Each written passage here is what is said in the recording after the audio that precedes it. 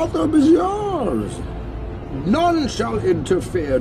Do as you please. So I've decided not to cover this story in the past, but I decided to put it in the story because I wanted to talk about The Batman 2022, which was supposed to come out in 2021. It was supposed to come out this Christmas, but it's been delayed till next year. So The Batman 2022 starring Robert Pattinson is pretty much looking like it's finished wrapping, as cast members are putting images on their Instagram account and says, "The Batman, you made it, with huge thanks, Warner Bros." Essentially, I'll put some images over top. This is from Instagram. So it looks like production has wrapped principal photography, and yes, there will be additional reshoots for sure. So yo, what is good, YouTube? It's your boy here, Warstu, aka A Nightmare, back with another video. So I've not spoken about this subject for such a long time because it got delayed and they were filming behind closed doors and there wasn't really anything to report, and they've not dropped a trailer for a very long time, so there hasn't really been a reason to talk about it. But I kept getting asked to cover this ludicrous subject, the drama with Robert Pattinson. Apparently Robert Pattinson is actually a pretty cool dude, pretty cool to work with on set, and he's very professional. I mean, if you've seen his work in Tenet and The Lighthouse, you would see outside of Twilight stuff, which he was still decent in Twilight, but it's probably not your generation or your genre, but he was still pretty good in Lighthouse and Tenet and other projects that he's done. There's been conspiracy theories and rumors on websites. Rumor, Robin Pattinson drama continues to plague the set of The Batman. Did you hear the story about Zoe Kravitz? This is alleged, and obviously it didn't happen, but I think it's quite a funny fluff piece to cover. Is apparently Robin Pattinson and Zoe Kravitz were caught doing something on top of the Batmobile on set, and he was caught by a bunch of staff members, workers. Let's just get into this nonsense. So according to a new, bear in mind, this movie's pretty much just wrapped in the last few days. According to new reports, things on the set of The Batman are only getting worse as star Robert Pattinson is a pain to work with. That pretty much counter-reacts with everything that has been reported from Robert Pattinson and people working with him. Apparently he's pretty cool. So the rumors are coming from some YouTube personality, Doomscott, in his latest video. Sorry, I've never heard this YouTuber, but let's just entertain this idea. So it says, "We encourage you to take the following with a heavy grain of salt." Okay, whenever a YouTuber says heavy grain of salt, it means they know it's pretty much not real, but it could be. But a source who allegedly spoke to the host at the center of the earth passed along that the Pattinson's behavior is going off the deep end. Last we heard of Pattinson, he had reportedly struck up a relationship with Zoe Kravitz. She's recently become single. According to an alleged member of the film crew, their connection was so intense that the two not only struck up a passionate rendezvous on the hood of the Batmobile. Yeah, I mean, can you just imagine if this was real? But in an incident mirroring recent comic run from Tom King, the actor also impregnated the Catwoman to his Dark Knight. This is really interesting. So it says, per Doomcock's source, though the encounter is being denied by several parties and news outlets. Oh my god, there's a supposed, this is like a fan piece, isn't it? There's a supposed tape of the event, but Pattinson apparently wasn't disciplined, but now thinks he can get away with anything. According to sources, Pattinson is next to impossible to get on set at this stage, and when he's present, the star is reportedly visibly intoxicated. Okay, so he did something on the Batmobile and he turns up to set drunk. I don't get this. I mean, it's one thing if you don't like the actor Robert Pattinson, but just to say this kind of stuff is it's kind of funny. It really is. It's hurting the production as they were way behind schedule, and Warner Bros has taken to placing extra pressure on Matt Reeves to get it done.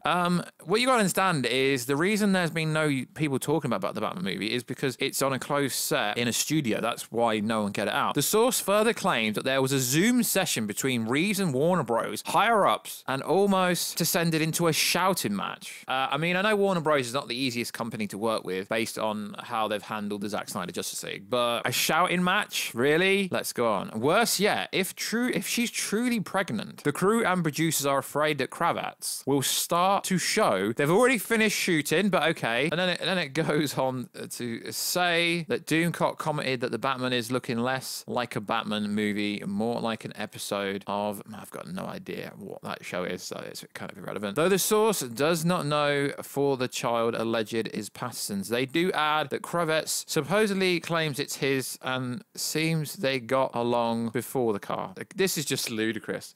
Warner Brothers, I presume it means it says Warner, is reportedly sending reps to get things handled and under control, as the cost of replacing Pattinson is too much based on what's already been invested. They've literally finished principal photography as of the images from people that are working on set. They're not going to replace Robert Pattinson. It will cost too much money. Even if this was true, which it isn't, they've pretty much finished shooting. Apparently Currently, the studio has devoted a significant amount of time and money into digitizing Pattinson so they can match his face in numerous shots with the stuntman. That's okay. Hence why stuntmen generally have to look like the actual actor. Now, this is just ludicrous. This isn't the first turn of events the Batman. You may recall Pattinson admitted to not working out much in lockdown. He was trolling. A previous Doomcock scoop noted he still wasn't in shape after 6 months. Actually, pictures kind of debunk this. So yeah, he was in decent shape. Batman doesn't have to look like an absolute beast. So yeah, that was kind of debunked. So there's another story, stroke theory I want to go over. It's from, you know, Screen Rant. It says, why the Joker can't appear in the Batman franchise. Should the Batman lead to a new franchise, the makers would be wise to exclude the Joker or only give him a small role. Well, according to recent leaks and reveals from trusted insiders, there is supposed to be a post-credit scene in this movie where we do see the Joker in Arkham Asylum, but the narrative of this fluff piece from Screen Rant just literally says nothing. It literally says nothing. The Batman is taking the somewhat risky route of featuring multiple villains, including the Penguin, the Riddler, Catwoman, Calmo, Falcone. Such a strategy has worked well for Batman feels like Batman Beyond, but helps sink misfire like Spider-Man 3. You can't compare Spider-Man to Batman. One Batman villain not